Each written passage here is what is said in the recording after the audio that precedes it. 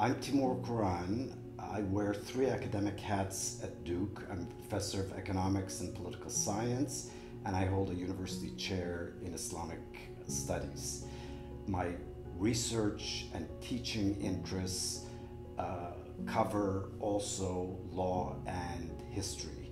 Within the John Hope Franklin Center, I'm a member of 2 centers, DISC, the Duke Islamic Studies Center, and DUMESC, the Duke Center in Middle East Studies.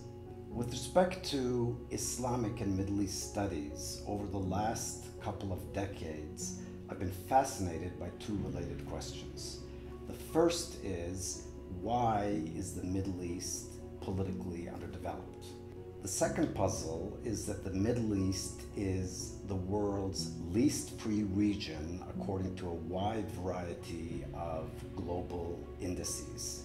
The Middle East stands out as particularly unfree or repressed relative to global standards, but also relative to the rest of the Muslim world.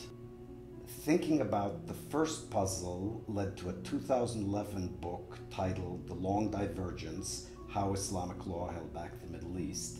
And thinking about the second puzzle, the political counterpart of the first economic puzzle, led to a 2023 book titled Freedoms Delayed: Political Legacies of Islamic Law in the Middle East.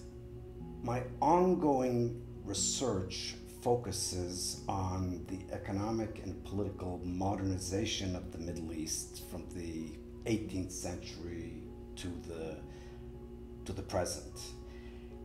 I'm interested, of course, in institutional transplants from the West, but I'm especially interested in reforms that took place as a result of indigenous pressures and through indigenous mechanisms.